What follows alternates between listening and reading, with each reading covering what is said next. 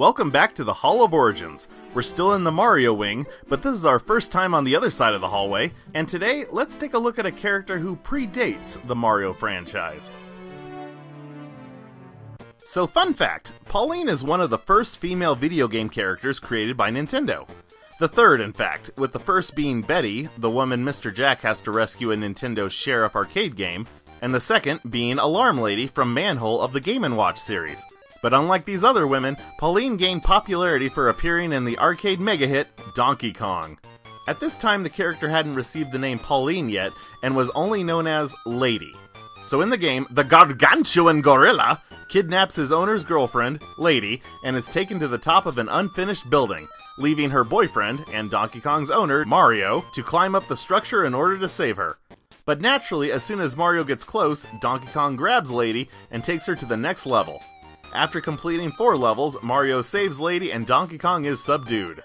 And here's something interesting. Originally, Lady had a line of dialogue yelling "help" when Donkey Kong gets her to the top of the building, and it still can be found in the game's code. I'm guessing this was cut because if you didn't know what she was saying, then it would be impossible to hear. I have listened to this so many times, and I cannot hear the word "help." It kind of sounds like she's saying "Chad"? Wait a minute. Is she calling for Chad? Is Chad Mario's real name? Did this secret get revealed in a cut line of dialogue? No, more than likely not. It's just a bad voice clip, and I agree with removing it. Lady's design in-game was based off of Shigeru Miyamoto's advertisement artwork that decorated the arcade cabinet. In this art, Lady looks a little different than how she appears in-game, but that was normal at the time, with her being blonde with a red dress, and the game version has orange hair and a pink dress. The American artwork pushes this difference a little further by making her dress look a little bit more ragged and torn, and her hair is slightly a mess, which is probably a callback to Fay Wray in the original 1933 King Kong movie. So after the arcade game came out and merchandise and media was created, it was decided to give Lady a name. She was given the name Pauline after Polly James, the wife of Nintendo of America's warehouse manager, Don James. He would later confirm this years later at Nintendo's E3 2018 Treehouse Live event.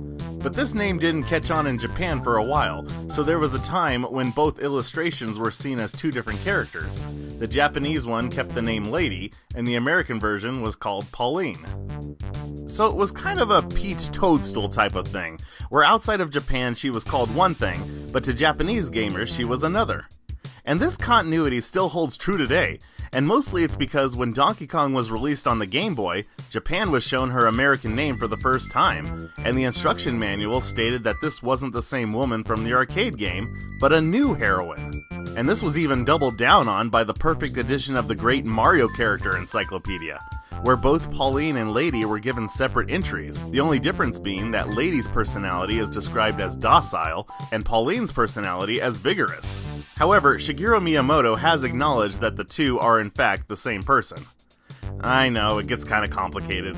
So like every 80s property that gets really popular, Donkey Kong got itself a Saturday morning cartoon show. In this series, Donkey Kong has escaped from the circus, and Mario and Pauline have to chase him down and bring him back. In this iteration, Pauline is Donkey Kong's trainer.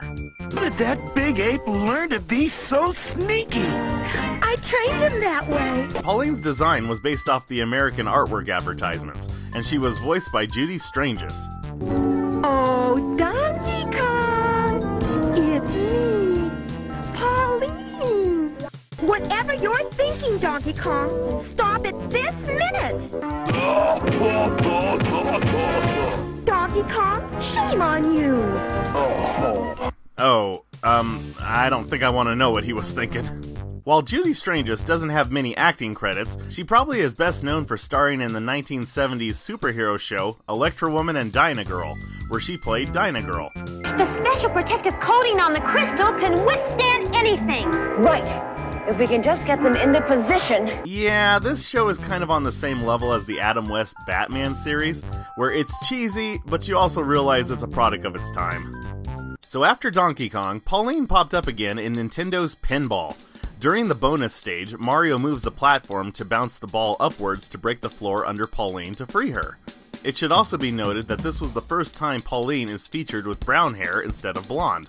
After this entry, Pauline really didn't show up anymore, except for when there was a re-release of Donkey Kong.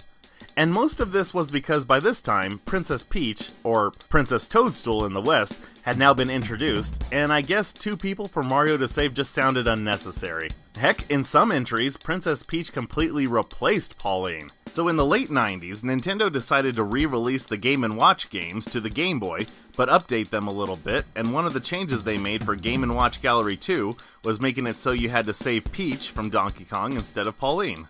Dang, that must be a bummer to be cut from your own game and replaced with the more popular girl. Can I also say that when I was a kid, I always thought that Pauline and Princess Toadstool were the same person? You have to keep in mind that my first exposure to the series was Super Mario Bros. So at this point, Nintendo wasn't doing much with her anymore. So when I played Donkey Kong, I just assumed it was Princess Toadstool standing up there. It wasn't until the release of Mario 3, when I read the Nintendo Power Strategy Guide, that I learned of Pauline's existence. There's this one page that lists Mario's friends, and Toadstool and Pauline are listed as 2 different people. I was like, huh, who knew?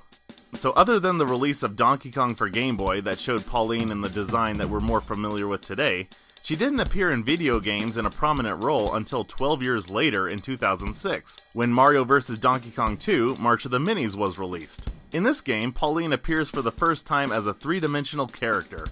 So the story is that Mario is opening the Super Mini Mario World theme park, and has invited Pauline as the guest of honor. But Donkey Kong is in the crowd and of course falls in love at the sight of her. He presents her with a mini Donkey Kong figure, but she doesn't notice and takes Mario's minifigure instead. Enraged, Donkey Kong kidnaps Pauline and takes her to the top of the building, thus leading to the Mario Minis to assist Mario in rescuing her. But for Pauline, her big revival role was just over the horizon. In 2017, Super Mario Odyssey was released, and featured in the advertisements was Pauline in a brand new role, the mayor of New Donk City, which is implied to be the city where the original Donkey Kong arcade game takes place. Leading up to the game's release, Pauline and her new song Jump Up Superstar were featured on the majority of the advertising. The trailer especially, which had a live-action Pauline singing while Mario jumps around New Donk City. This was so creative. I wish more video games would advertise with this much energy. So in the game, once Mario gets to New Donk City, he encounters Pauline, whom is troubled that Bowser has also arrived and is causing chaos. This of course leads to Mario solving the problem for her, because, you know, he does what he does. But once the crisis is over, she tasks you with finding various band members to play backup for her during the city celebration. Naturally, Mario finds the musicians in different parts of the city, and this leads to one of the big highlights of the game. Pauline singing her song while Mario travels through a bunch of 8-bit obstacles, including a recreation of the original Donkey Kong arcade, to make it to her location. I would also like to point out that one of the cool things that Pauline does while she's performing is mimic the movements that her 8-bit self did back in the original game. This is such a cool Easter egg, I love it! Pauline was voiced by Kate Higgins and even showed up at the Video Game Awards show in 2017, and performed a live concert of Jump Up Superstar. This isn't her first video game role, however. Fans of Sonic the Hedgehog might recognize her as the voice of Tails and Wave in the Mario and Sonic Olympic Games series. And ever since Mario Odyssey, she's been voicing Pauline in all of her appearances.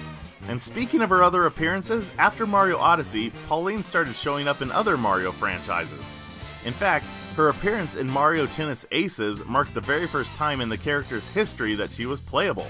This also gave her the record for longest amount of time from her creation to her being playable than any other character in history. Wow. And she continued on after that, appearing in Mario Golf Super Rush and Mario Strikers Battle League. So it looks like Pauline is here to stay. And I for one am happy to see that after so many years of sitting on the sidelines, she can be included. She went from being a damsel in distress to an animal trainer, mayor of New Donk City, and then a sports star. And I get the feeling she's just getting started. Welcome to the Mario Party, Pauline.